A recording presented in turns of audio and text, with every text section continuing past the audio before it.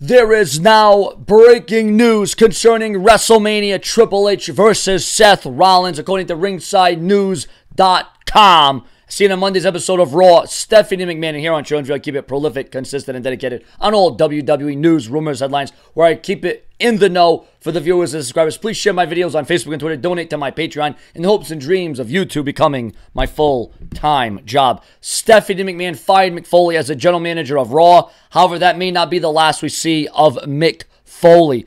Dave Meltzer discussed on the Wrestling Observer Radio that the possibilities of Mick Foley interfering in the unsanctioned match between Seth Rollins and Triple H at WrestleMania 33. Meltzer speculated that Mick Foley could return to aid Rollins in a victory over the man with 3 H's. There is a possibility that Foley does a run-in at WrestleMania because his hip replacement surgery isn't before WrestleMania. So there is a possibility, said Meltzer, but the only thing that would be is Foley would help Seth Rollins beat Triple H.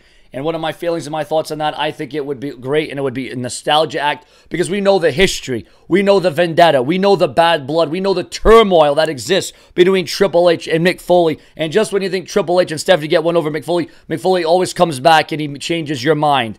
Just when you think you know the questions, Mick Foley will change the answer. And everything that Mick Foley does, Mr. Sacco, the mandible claw, the double arm DDT, the shots to the head, whatever Mick Foley does, it has to be said that Mick Foley is one of the all-time greats and one of the most unlikely, but one of the most famous, notorious WWE champions of all time, a former hardcore champion, a man that has headlined and main evented many pay-per-views and is a multi-time champion. We know his tumultuous feuds with The Rock, Triple H, The Undertaker, Stone Cold Steve Austin.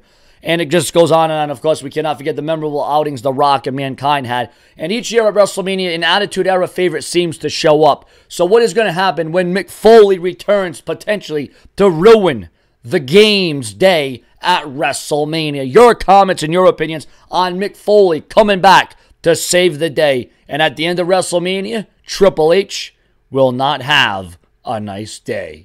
Subscribe, smash the bell for more news, rumors, and lines, or make sure to refresh my YouTube page every day, multiple times a day, for all Sean's View Entertainment's rumors, news, headlines, my view, my opinion, my analysis. More to come. Stay tuned. Don't go anywhere.